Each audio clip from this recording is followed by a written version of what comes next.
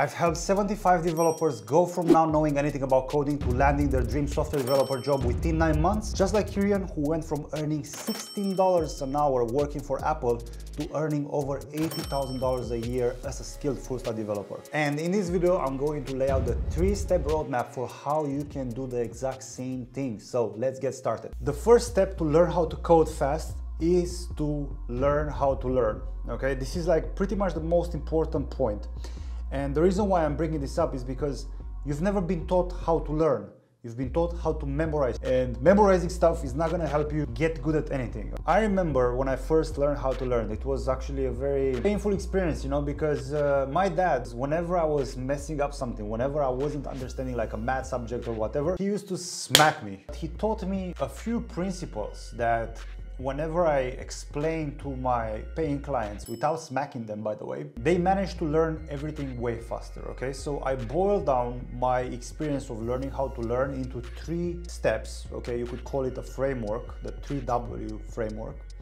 And this framework helped me learn how to code. It helped me learn law because I used to be in law school back in the day.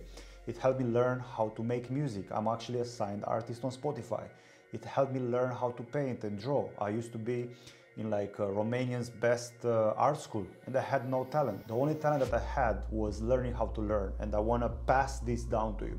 So the 3 W's framework works in this way. So we have the what, the why, and the when. The what is describing the context around the concept that you want to learn, okay? Because without context, nothing will make sense. Looking through a microscope and you see some moving particles and whatnot, and you have no idea what's in there. But then if you zoom out, then you'll actually see that someone is using the microscope to study the hair on your skin, right?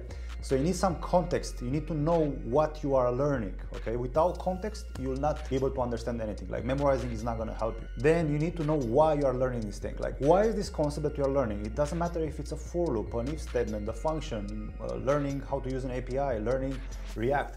It doesn't matter what subject you are learning. If you don't understand why that thing has been created in the first place, you'll not be able to understand it. That's why so many people are struggling with React, because they don't understand what React is supposed to be doing. They don't understand how to use JavaScript properly, and that's why they don't get why React is such a useful tool, and so on and so forth. And then we have the when. We know about all these tools, and because you are very inexperienced and you are not asking yourself, when should I use this tool? You are using the wrong thing at the wrong time. That's why I always say, hey, don't use React, for example, to build your portfolio. You should use HTML and CSS. And some plain JavaScript. And beginners don't understand this concept. When experienced developers are seeing that you are using the wrong tool, for example React, to build your portfolio website, they will say, oh, you don't know JavaScript and you don't know React. That's why you're using the wrong tool for the wrong problem. If you don't know how to learn, and if you don't understand concepts and you're trying to memorize, it's like learning how to drive from your home to McDonald's, okay? That's it. But if I'm gonna ask you, hey, can you drive from your home to, you know, the nearest city, you'll be absolutely lost because you only memorized when you have to press the acceleration, for how long should you press it, how long should you press the brake, how much you should press the brake, instead of learning how to actually drive. Then the next thing that you need, if you wanna learn how to code fast and get paid fast, is to start building projects from day one. So I have been teaching myself code in 2016. And for the first maybe 4 to 6 months or so, I was literally wasting time. I was feeling very productive, right? Because I was spending 4 to 6 hours a day, every single day really. I was extremely disciplined, I was extremely hardworking, but I was just following along random courses on Udemy, random videos on YouTube. I was just typing after what the instructor was saying. And as the instructor was typing certain things, I was feeling extremely smart, right? I was feeling like I was getting it. But when it came time for me to actually doing the thing, I wasn't getting that far. Actually, I wasn't getting anywhere. I wasn't even able to start something. I was literally looking at the blank editor and I was just staring at it. I had no idea what to do. You need to get out of this mode as fast as possible. Now you might say, okay, Christian, but what applications can I build? Because I have no idea, I'm a noob. And I get you. The problem is that you have a standard that is unachievable. What do I mean by that? Well, imagine I want to learn how to play piano. I buy like a keyboard and whatnot. It's like me saying I have to be able to play Mozart from day one. It's impossible, right? The first thing that you'll do in day one if you want to play piano is just to hold a note or like hold some basic rhythm for 5 seconds. Do that every single day, you'll start to be able to press 2 keys at the same time. I hope you understand the main principle behind what I'm saying, right? You have to start small. So in my mentorship program, whenever I teach someone a concept, like for example variables, I make them write 100 variables. Even if they say after the 5th one, okay, I know how to write a variable, I do that because that is the first app they have to build, and they have to build it by themselves. I tell them something like, okay, look around yourself in your room, what do you see? Well, I see a wallet. Let me make a variable called wallet and let me store some data in there. I see AirPods, I see melatonin, I see a remote, I see a phone, right? Let me start describing stuff so I can do stuff. The next day you're learning about functions. Write a shit ton of functions. Then you're learning React. Write a lot of React components.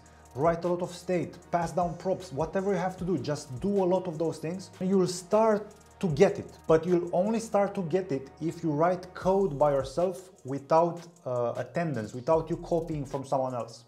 That's the only criteria. It can be anything. It can be as stupid as, I don't know, clicking on a button and changing the color of the background of the page. If you do this every single day, 1 app a day, every single day for like 3 months, you'll get really good, really fast. I can guarantee you that. This is what I do with my students in my mentorship program. It's nothing crazy, it's just do a lot of stuff, a lot of time, and try to increase the difficulty a little bit. But start as dumb as you can from whatever level you are at. And probably most of you are not using, I don't know, Udemy courses to learn anymore. Maybe you're using ChatGPT. Don't use ChatGPT. I have in my program people that have been using ChatGPT for like 3 years by themselves, and they are as close to the beginning as people who never coded in their lives, okay? ChatGPT is gonna be the biggest crutch for your career, and I highly recommend you to not use it. In fact, in my program is absolutely forbidden.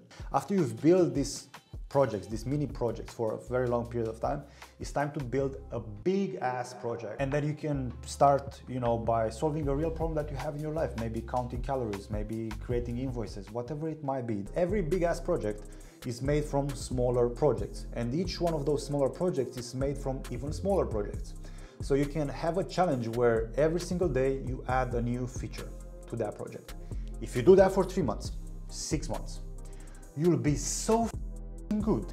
You'll have no problem getting hired. People are not doing this, and they spend their time applying to jobs instead of spending their time getting better at code. And then they wonder why they can't get a job, because they are mediocre, okay? They are just good enough. Good enough doesn't exist anymore. And the last step in learning how to code to get a job fast is to prepare your LinkedIn profile. This pre-step, okay, is the most important. Make sure you actually build that project that I mentioned a minute ago. Tens of thousands of job applications. Literally, you will spend years searching for a job because you are unqualified without a good project. There are people that I'm seeing every single day on LinkedIn. They are crying, they are devastated, their lives are turned upside down. They've been scammed by boot camps, they've been scammed by colleges. They are in an absolute mess because they are missing this project. I don't want you to be that person. I don't want you to spend years on LinkedIn becoming a LinkedIn zombie because you're not good enough. Your project is gonna help you get the skills. You will create a LinkedIn profile, and then with that project, you'll be able to say that you are a developer. Now, to create a good LinkedIn profile, you need a few things, okay?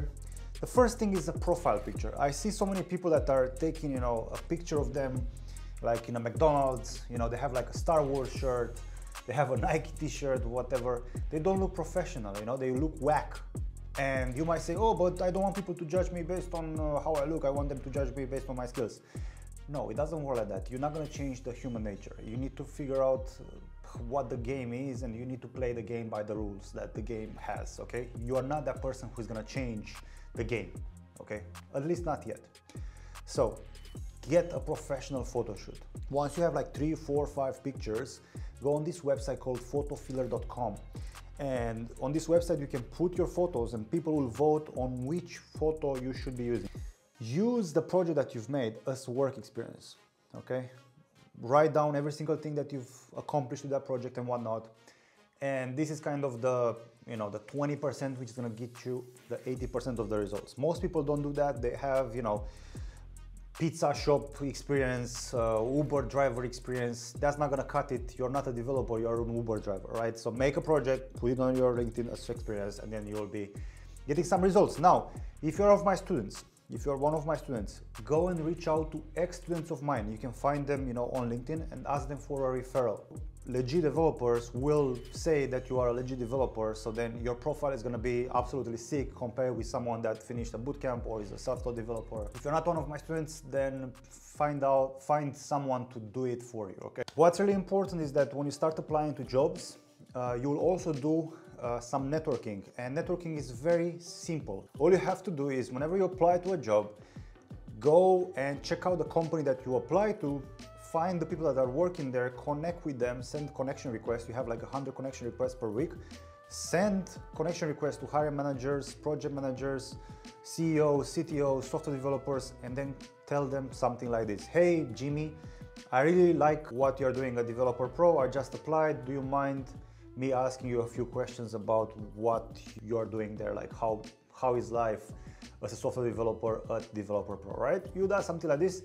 So many people don't do this because they overthink this so much, it's absolutely insane. Listen, I have managed to become a developer by following these steps, or I have made a lot of mistakes that led me to find these steps. I have helped dozens of people learn to code fast and help them get developer jobs fast. For example, Jacob just implemented these steps. He did an amazing job. He's not, you know, a genius. I don't want to take it away from him. He's not a genius. He's a normal person who just applied these steps that I mentioned here really well. You can check out the interview with him here, I think, or here. And that's pretty much it. Apply these 3 steps and you'll be an absolute savage. Peace out.